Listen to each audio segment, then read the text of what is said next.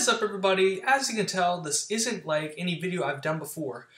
Typically this is a fishing channel where I just fish, but yesterday I was out fishing and I saw something that I believe to be a small meteorite striking a lake while I was fishing. I rolled a clip real quick to show you guys, and then I'll explain why I believe that this was an actual meteorite.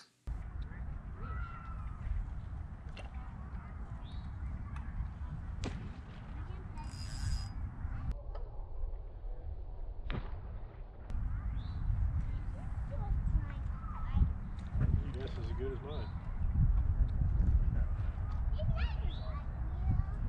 It sounded like a rock. I know. Now, where could that have even come from? Is that a fish? I don't know how anybody could throw a rock that big, that far.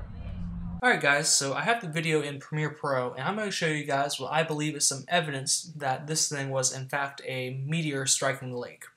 So right now I'm fishing, and all of a sudden I hear a splash in the middle of the lake. Me and this gentleman over here think that someone had thrown a rock, so we look over here and there's no one standing over here, which is kind of weird because it sounded like someone had literally just thrown a rock. But since there was no one over there, I look to my right, and again there's no one over there. So this is really weird because this rock seems like a very heavy rock to be thrown that far, but looking at it, like, there's no way anybody could have thrown a rock of that size that far without us noticing them. So after I rolled up, that was probably not a rock, at least of Earth origin. I thought that this might have been a fish, like a bass or something blowing up on top water. But the issue is, this lake does not have bass. Alright guys, so I have it zoomed in right now. We're going to go frame by frame. I'm going to show you why this is not any type of fish. So that's the initial hit right there. But we see that the water is going straight up. And there is no indication of something coming out of the water like you would expect for a fish. Typically, you know, a bass or something would jump out of the water where we see two splashes or something. And, you know, water would be going everywhere.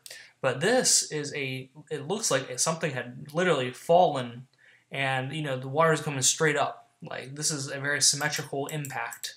And we see the water come up and come back down.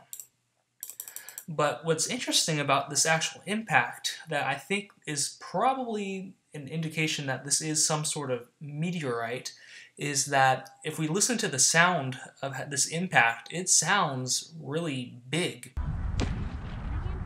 But if we actually look at the impact itself, it was pretty small. Which that means to me, this object was very small, but was coming in at a very high speed. Now, it is some sort of misconception that every meteor is a big loud object that smashes into the ground at high speed, but this isn't always the case. If a meteor of the right size and density came into the atmosphere, it would most likely burn up in the upper atmosphere. But sometimes on the way down, this meteor may break up into fragments and slow down until these smaller fragments of the meteor reach terminal velocity, which terminal velocity of a small rock ranges about from 80 to 200 miles per hour, which I believe a meteor a little bit smaller than this, going around 80 miles per hour, could have resulted in the splash we saw. It's not rare for space debris to hit Earth's atmosphere. Every year, 400 metric tons of interplanetary matter will hit Earth. So this isn't a rare thing. What is rare, if it is truly a meteor, to my knowledge, it would be the first meteor we've ever recorded actually hitting water. Now, in all honesty, we don't know for sure if this was truly a meteorite or something else. If you have any idea, let me know in the comments. Now, I understand this video might get a different type of audience than previous videos because this is a more scientific topic, but if you are interested in fishing, please subscribe to my channel. I would really appreciate it. I hope everybody has a great day, and I will see you next week.